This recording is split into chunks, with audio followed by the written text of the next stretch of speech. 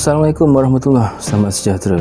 Terima kasih kepada anda semua yang terus sudi menyertai saya di channel YouTube Bedah Gusti, sebuah channel yang akan membedah kisah-kisah kontroversi dan bintang-bintang Gusti kegemaran anda. Sebelum kita bermula, seperti biasa, tolonglah like, subscribe dan share supaya setiap kali saya memuat naik video baru, anda dapat pemberitahuannya. Pada kali ini kita akan sama-sama bercerita dan juga membedah kisah acara tahunan kedua paling lama di WWE. Tidak lain dan tidak bukan iaitu Survivor Series. Mula bersiaran pada tahun 1987, kedua paling lama selepas Wrestlemania, dan kekal bersiaran sehingga ke hari ini. Jadi kita akan membedah beberapa kisah kontroversi yang pernah menghiasi dan terjadi di acara ini. Tidak cukup dengan itu, saya juga akan menyenaraikan beberapa perlawanan paling menarik pernah berlangsung di acara ini. Survivor Series merupakan sebuah acara yang sangat sinonim dengan WWE Universe, dan ia telah pun menyaksikan sebagai sebuah acara yang menjadi medan untuk debut beberapa bintang-bintang ternama Gusti. Sudah pastinya pada tahun 1990 debut pertama The Undertaker, kemudian pada tahun 1999 Kurt Angle, pada tahun 2012 trio The Shield muncul di acara yang sama, dan tidak terkecuali pada tahun 2014 ketika mana Sting muncul buat pertama kalinya di pentas WWE. Jadi bermakna acara ini sangat hebat dan sering diingati kerana momen-momen yang sangat memorable ini. Sebelum kita melangkah ke beberapa perlawanan paling menarik pernah berlangsung di acara ini, kita imbas dahulu beberapa perkara yang saya kira kontroversi pernah berlaku di Survivor Series sepanjang 33 tahun penganjurannya. Perkara pertama pastinya di acara Survivor Series 1997 yang menyaksikan insiden Montreal Screwjob, ketika mana perlawanan bagi merebut kejuaraan WWE di antara penyandang juara Bret the Hitman Hart menentang Shawn Michaels, di mana kita dapat saksikan apabila Bret Hart telah pun dirampas kejuaraannya tanpa restunya, apabila beliau dikunci dengan sharpshooter oleh Shawn, dan tiba-tiba Vince bertindak membunyikan loceng, seterusnya menobatkan Shawn Michaels sebagai juara baharu. Perkara Montreal Screwjob ini telah pun menjadi satu perkara kontroversi yang telah pun diperkatakan sepanjang zaman, dan ramailah yang kata ia adalah kesilapan Vince McMahon screw Bret Hart dan sebagainya. Ada yang kata adalah kesilapan Bret sendiri. Pelbagai versi dan respon daripada pelbagai pihak, tetapi ia kekal menjadi sebuah momen yang begitu diingati. Sampaikan dendam para peminat di Kanada ketika mana insiden ini berlaku kekal terpahat sehingga hari ini. Dan perkara ini telah pun kita bincang secara panjang lebar di episod Bedah Gusti yang sebelum ini. Jadi anda boleh klik pada link yang saya sediakan ini untuk kita menelusuri kembali kisah Montreal Screwjob, siapa yang salah dalam insiden tersebut. Satu lagi perkara mengejutkan pernah berlaku di acara Survivor Series adalah ketika perlawanan di acara Survivor Series 1991, setahun selepas kemunculan sulung The Undertaker. Pada ketika itu, Undertaker telah pun dinobatkan sebagai pencabar utama kejuaraan WWE dengan bertemu dengan penyandang juara ketika itu iaitu Hulk Hogan, dan ironinya Undertaker berjaya menindan Hulk Hogan secara bersih dan sekaligus mengejutkan sebahagian besar peminat dan penganalisis sukan Gusti pada waktu itu. Ialah baru setahun berada di WWE, di mana pada waktu itu Hogan sangat jarang kalah, dan apa yang lebih menghairankan adalah banyak lagi bintang yang ada pada waktu itu seperti Roddy Piper, Ted DiBiase, Randy Savage yang ada, yang juga mempunyai nama yang besar ketika itu, tapi tidak mampu untuk menewaskan Hulk Hogan. Jadi bermakna pada waktu itu Undertaker telah berjaya memberikan keyakinan dan kepercayaan kepada Vince McMahon untuk menjadikan beliau sebagai seorang juara, dan penerimaan peminat pada waktu itu juga bercampur baur. Dan ketika itu Undertaker juga masih lagi merupakan seorang penggusti villain atau penggusti jahat Jadinya kemenangan itu tidak berapa direstui lah oleh peminat pada waktu itu. Pas seminggu Undertaker memenangi kejuaraan tersebut, ia berjaya dirampas mula oleh Hulk Hogan, tapi dengan cara yang kontroversi dan menyebabkan kejuaraan itu tergantung seketika. Tapi apapun, ia merupakan satu batu loncatan buat Undertaker, kerana selepas perlawanan yang diberi nama The Gravest Match itu, Undertaker tidak lagi menoleh ke belakang dan terus mencipta kejayaan demi kejayaan selepas itu. Semenjak pemecahan jenama semula pada tahun 2016 di antara Raw dan SmackDown, berlaku pertembungan untuk menentukan jenama manakah yang lebih dominan di acara Survivor Series. Jadi adalah perlawanan juara menentang juara, pasukan Raw menentang pasukan SmackDown, dan keputusan itu agak seimbang lah. Tetapi pada tahun 2018, kontroversi berlaku. Tidak pasti sama ada ia disengajakan atau sebaliknya. Tetapi pada tahun tersebut, pasukan Raw berjaya mendominasi acara Survivor Series, di mana boleh dikatakan keseluruhan perlawanan di dalam acara tersebut dimenangi oleh pasukan Raw, dan hampir menang pada satu ketika apabila Charlotte Flair bertemu dengan Ronda Rousey bagi kejuaraan juara versus juara. Tapi Charlotte pula diberikan kekalahan kerana DQ, dan Daniel Bryan pula yang mewakili SmackDown pada waktu itu, baru saja bergelar juara WWE, menjadi agak lauk lah kepada Brock Lesnar di atas faktor advantage daripada segi size kepada Brock lah. Tapi ia tetap perlawanan yang agak menguji Brock sendiri, kerana Bryan walaupun agak kecil tetapi sangat lincah dan mampu memberikan sedikit pengajaran lah kepada Brock Lesnar agar tidak memperkotak kasutkan bintang-bintang kecil ini. Apapun, pada tahun tersebut agak kontroversi, mungkin kerana WWE cuba nak menaikkan semula jenama Raw dan meletakkan semua pemenang kepada jenama merah tersebut. Seperti yang saya katakan tadi, pada tahun 2014 Sting muncul buat pertama kali di pentas WWE setelah WCW dibeli oleh WWE pada tahun 2001.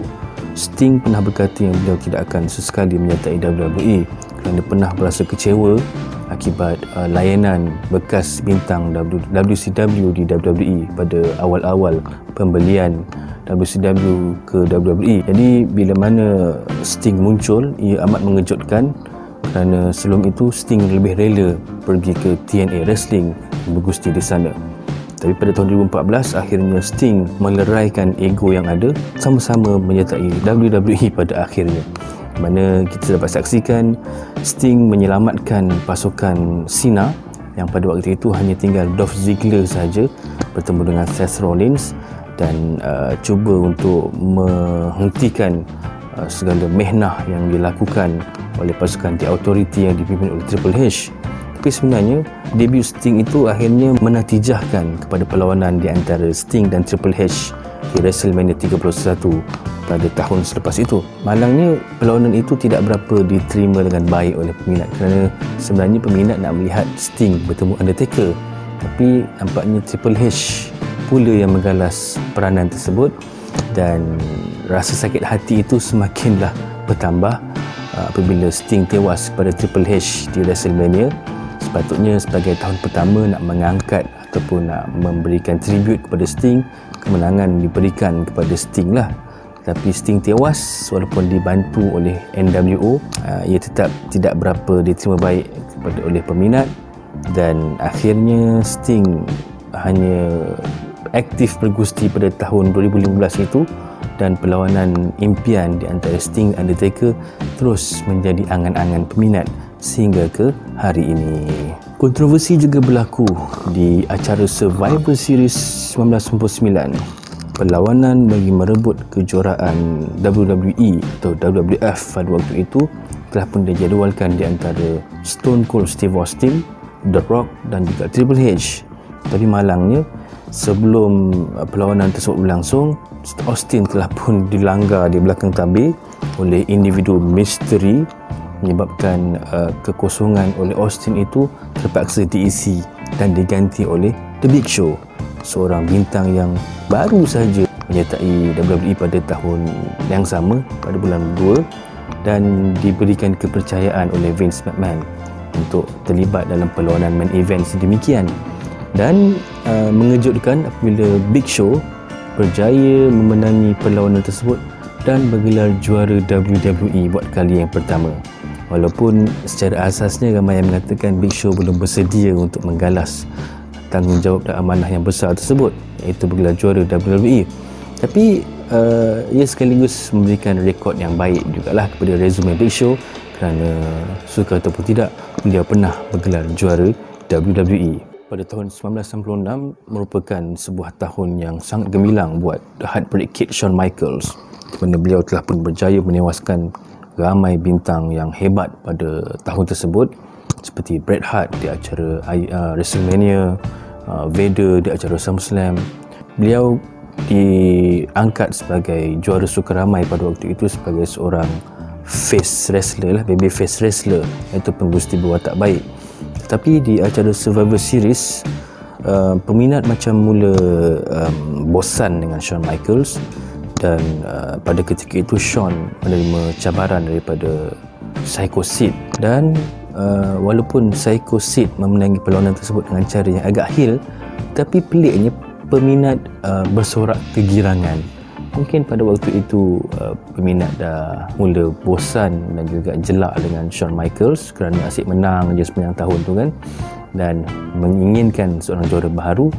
Dan kemenangan Sid itu juga tidak berapa dipersetujui oleh Michaels juga sebenarnya, kerana merasakan bahawa Sid yang walaupun berbadan besar itu, tetapi keupayaan dan kemahirannya dalam gelanggang tidak sama ataupun tidak mencapai par ataupun standard seperti mana Bret Hart, Undertaker dan lain-lain bintang besar pada waktu itu. Pemilihan juara di acara Survivor Series juga pernah berlaku secara kontroversi pada tahun 1994 dalam pertembungan di antara Bret Hart selaku juara WWE pada waktu itu dan menentang bekas juara dan juga legenda yang mencipta nama sedekad sebelum itu, iaitu Bob Backlund.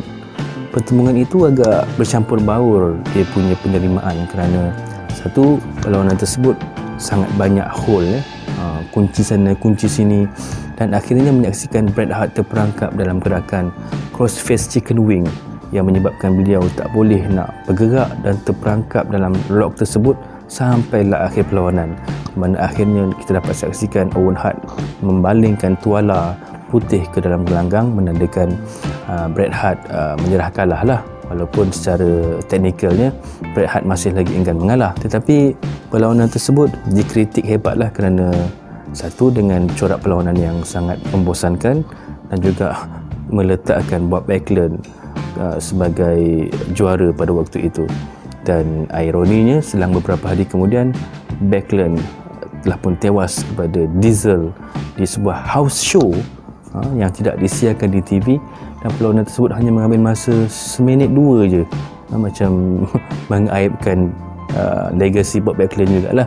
Dan akhirnya di acara Wrestlemania pada tahun 1995, Backlund dan Hitman dipertemukan sekali lagi, dan Backlund telah pun tewas kepada Hitman, selajun memuaskan hati para peminat dan juga WWE Universe yang begitu geram dengan Bob Backlund, termasuk saya pada tahun itu.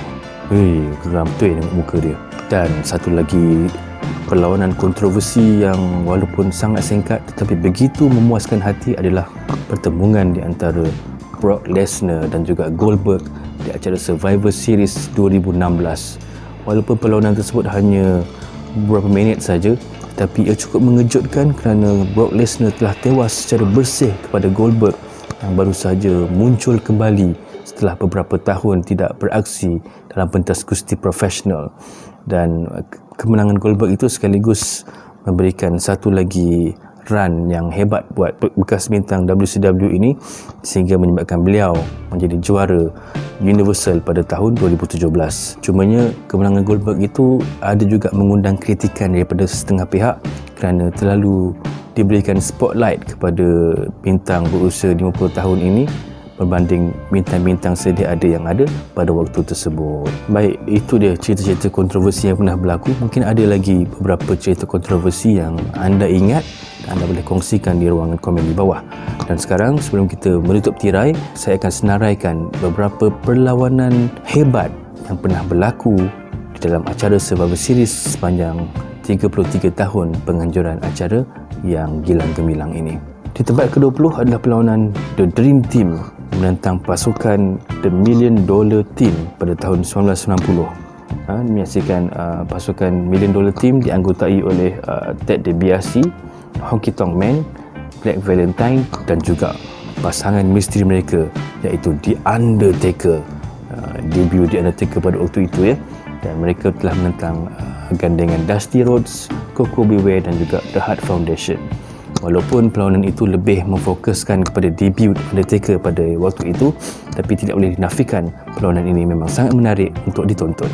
Di tempat ke-19 adalah perlawanan yang berlangsung di acara Survivor Series 2008 di mana tim Orton menentang tim Batista, di mana tim Orton pada waktu itu dianggotai oleh Randy Orton sendiri, Shelton Benjamin, William Regal, Cody Rhodes dan juga Mark Henry menentang Batista, CM Punk, Kofi Kingston, Matt Hardy dan R-Truth.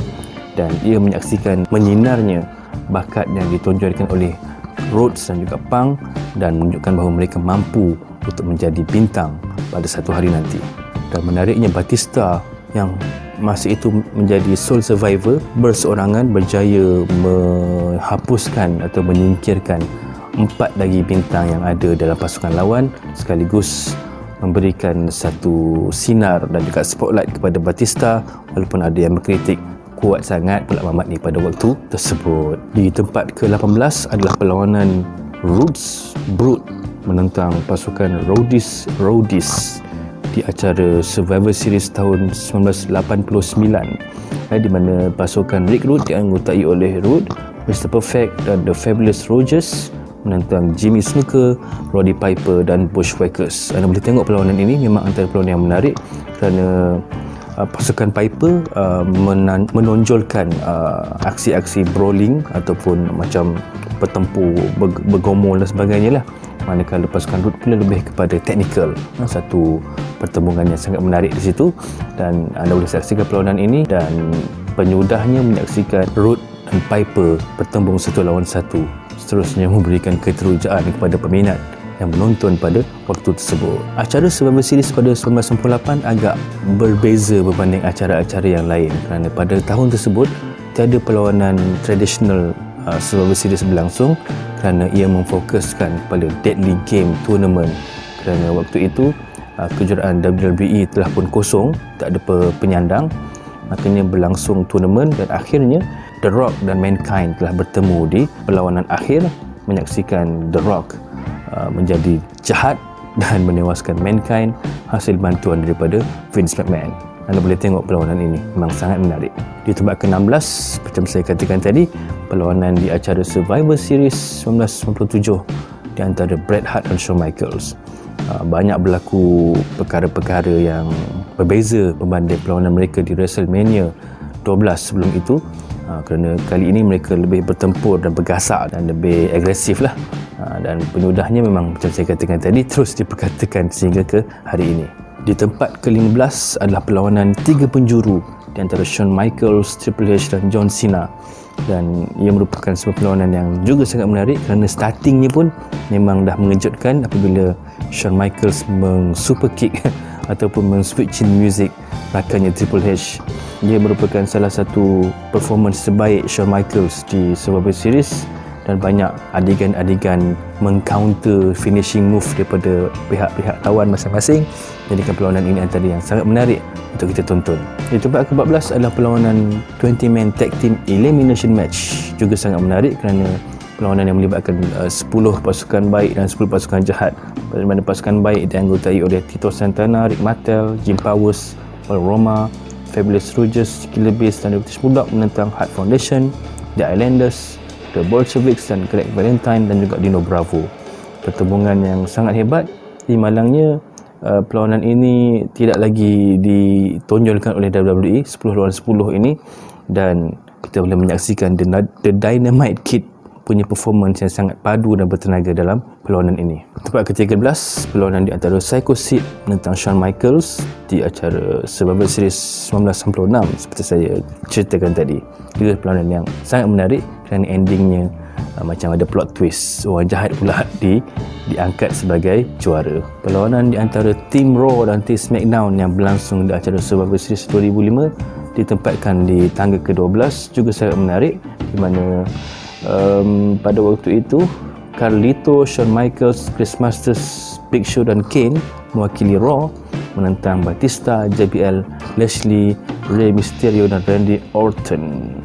Dan SmackDown ternyata mendominasi perlawanan tersebut kerana memenangi perlawanan ini dalam satu pertembungan yang sangat sengit di antara kedua-dua jenama ini. Pada tahun 2003 pula, tim Bischoff dan tim Austin bertembung, di mana Chris Jericho, Christian, Randy Orton, Scott Steiner dan Mark Henry menentang pasukan Shawn Michaels, Rob Van Dam, Booker T dan Dudley Boyz. Dan yang menariknya apabila tinggal Shawn Michaels saja yang menjadi sole survivor pada waktu itu dan menentukan sama ada Austin mampu terus sebagai komisioner ataupun tidak. Sangat menarik perlawanan ini. Dan di acara Survivor Series 2005, Triple H menentang Ric Flair dalam perlawanan Last Man Standing. Juga sebuah perlawanan yang sangat menarik, walaupun nampak Ric Flair begitu teruk dibelasah oleh Triple H sampai berdarah-darah, tapi ia memang sangat memberikan impak kerana menunjukkan bahawa Ric Flair walaupun telah berusia mampu menemani Triple H yang sangat ganas dan agresif pada waktu tersebut. Di tempat ke-9, Randy Orton menentang Shawn Michaels untuk kejuaraan WWE pada tahun 2007, di mana ada stipulation pula dalam perlawanan ini, jika Orton disqualified dia akan tewas, tapi kalau Shawn Michaels pula gunakan switch in music, dia pula yang akan tewas. Juga satu perlawanan yang sangat menarik untuk anda ikuti semula. Di tempat ke-8, Bret Hart menentang Diesel dalam perlawanan no disqualification untuk kejuaraan WWE. Dan pada waktu itu memang Bret Hart sedang di puncak kerjayanya. Perlawanan ini sangat menarik kerana menggandingkan corak teknikal bergusti yang sangat padu daripada Bret Hart. Bagaimana beliau yang kecil berbanding Diesel yang tinggi itu mampu menjatuhkan dan menundukkan bintang yang lebih besar daripadanya. Di tempat ke-7 adalah perlawanan di antara Batista dan The Undertaker dalam Hell in a Cell yang berlangsung di acara Survivor Series 2007, dan menyaksikan di penghujungnya Edge mengganggu perlawanan dan membelasah Undertaker dengan kerusi pada perlawanan tersebut. Tempat ke-6 adalah perlawanan Triple Threat Tag Elimination Match yang berlangsung pada tahun 2002 untuk kejuaraan WWE Tag Team Championship di mana Edge dan Rey Mysterio bertemu dengan Kurt Angle dan Chris Benoit bertemu dengan Los Guerreros. Sebuah perlawanan yang sangat bertenaga, sangat energetik. Memang anda wajib tonton perlawanan ini, dan pelbagai countless ataupun cubaan counter dan juga revision finishing move berlangsung dalam perlawanan ini. Sangat menarik. Di tempat yang kelima, 20-man Elimination Tag Match pada tahun 1998, menyaksikan The Powers of Pain, The Rockers, Young Stallion, The British Bulldogs dan Hart Foundation menentang Demolition, The Brainbusters, The Bolsheviks, The Conquistadors dan Rogers Brothers. Ramai pengusi dalam perlawanan ini menyebabkan ia menjadi sebuah perlawanan yang sangat bertenaga dan penuh aksi. Dan perlawanan ini menyaksikan The Powers of Pain dikabarkan diberi kepercayaan untuk menjadi the next Legion of Doom, tapi malangnya ia tidak menjadi.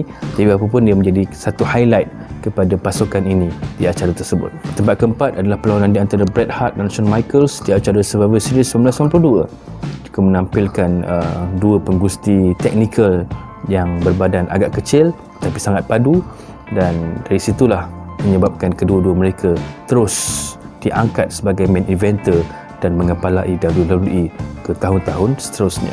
Setelah sekian lama perlawanan Elimination Survivor Series ini tidak berlangsung di main event, akhirnya pada tahun 2001 Team Alliance menentang Team WWE di acara Survivor Series 2001. Sebuah perlawanan yang sangat diingati kerana ia sebagai penutup kepada angle invasion yang berlaku apabila pasukan WCW dan ECW bergabung untuk membentuk The Alliance bagi membenam pasukan WWF, di mana stipulationnya sekiranya Alliance menang, maka Vince McMahon akan kehilangan kuasanya dan WWE akan dimiliki oleh pasukan The Alliance. Pada waktu itu, tim WWE diwakili oleh The Rock, Chris Jericho, Undertaker, Kane dan Big Show menentang pasukan Alliance yang diketuai oleh Stone Cold Steve Austin, Rob Van Dam, Kurt Angle, Booker T dan Shane McMahon. Kita letakkan perlawanan ini di tempat yang ketiga untuk anda wajib tonton. Tempat kedua pula adalah perlawanan di antara Bret Hitman Hart tentang Stone Cold Steve Austin di acara Survivor Series 1996.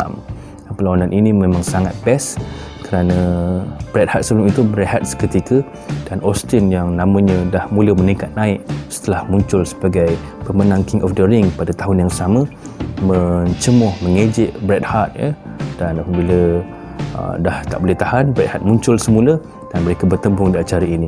Acara ini terus dibawa ke tahun seterusnya di acara Wrestlemania, di mana kita saksikan bagaimana double turn, yang jahat jadi baik, yang baik jadi jahat antara Bret Hart dan juga Stone Cold pada waktu itu. Kita letakkan perlawanan ini tempat kedua sebagai sebuah perlawanan yang wajib tonton di acara Survivor Series, dan pemenangnya adalah perlawanan Elimination Chamber yang berlangsung di acara Survivor Series 2002 yang merupakan perlawanan debut sangkar penyingkiran ini.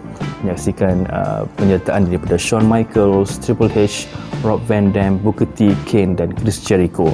Sebuah perlawanan yang sangat mengujakan, dan apa yang menarik adalah apabila Rob Van Dam yang melakukan 5-star frog splash ke atas Triple H pada satu ketika menyebabkan beliau terhempas di atas bahagian leher Triple H sampai berlaku kecederaan kepada larynx Triple H pada waktu itu. Diberitakan bahawa Triple H tak boleh bercakap selama beberapa hari akibat daripada hempap katak yang dilakukan oleh Rob Van Dam pada waktu itu. Jadi perlawanan ini perlawanan yang kita boleh letakkan di tempat pertama dalam senarai perlawanan-perlawanan terhebat yang pernah berlangsung di Survivor Series. Jadi itu dia cerita tentang Survivor Series dan juga senarai perlawanan yang paling hebat pernah berlangsung. Dan kita harapkan Survivor Series akan terus mewarnai kalender WWE setiap tahun, walaupun pada tahun 2010 dahulu acara ini pernah dicanangkan untuk dipensionkan kerana format perlawanan penyingkiran traditional Survivor Series ni macam tak berapa kena dengan situasi-situasi semasa. Jadi selamat menonton Survivor Series pada Isnin ini, dan insya-Allah kita akan berjumpa lagi pada sesi-sesi akan datang untuk kita bercerita tentang hal-hal yang lain pula. Terima kasih kerana menonton. Macam biasa, tolonglah like, subscribe dan share. Jumpa lagi di Bedah Gusti pada episod seterusnya. Assalamualaikum warahmatullahi wabarakatuh. Bye-bye.